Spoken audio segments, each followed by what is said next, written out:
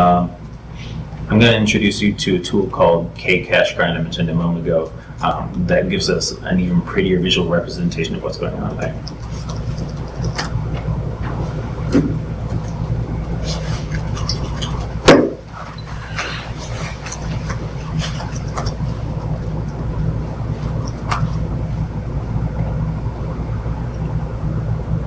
Does anybody have any questions so far?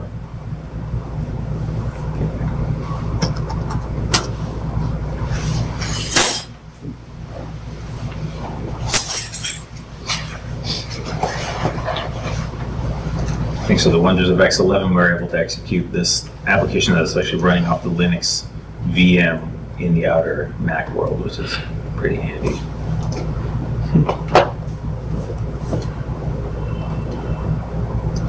So that's the Ubuntu VM? That's running on, where's the Ubuntu running? The Ubuntu is running inside this, inside the Mac right now.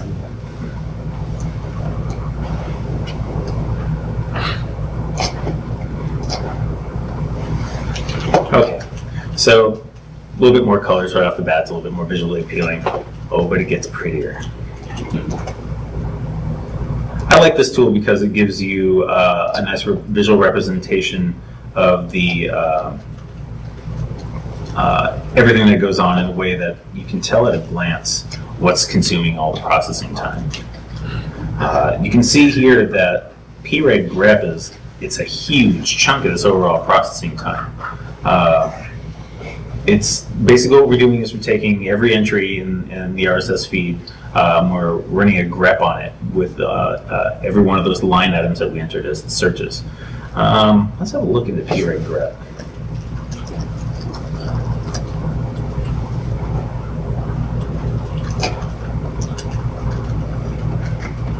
So it's a nice tool. It's a built-in function? It's a built-in function. We are, I think we're using it to good effect here, but the problem with pregs is that they're really powerful search tools when really all we want to do is find Miley Cyrus in a blob of text. That's kind of like using a sledgehammer to pound in a small nail. It's not really necessary. A lot of people learn the power of regular expressions early on. They use them to great effect, but when the load really hits their website, they find that it's running pretty darn slow, and regular expressions may have a lot to do with that. So if you're doing simple text searches, perhaps there might be a better way. My PReg grep here is happening in this function I've called grep RSS entries. And we can quickly go over the structure of this function. What we're doing is taking all of the greps or searches we entered in that box originally, iterating across those, and then searching the list of RSS entries with that. Then recombining the entire list of RSS entries that matched and returning it. Sorting it, of course, by its original order. I created this other set of functions down here called filter RSS entry list, and then a couple of helpers down below.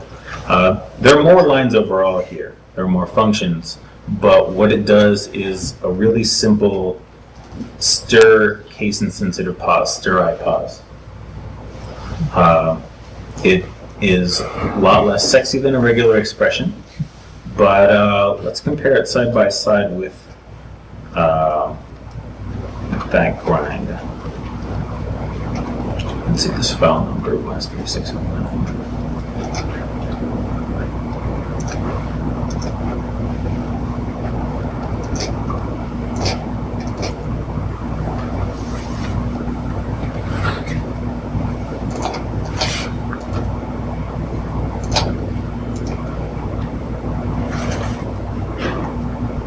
Okay, grep mode took a total of 2.8 seconds.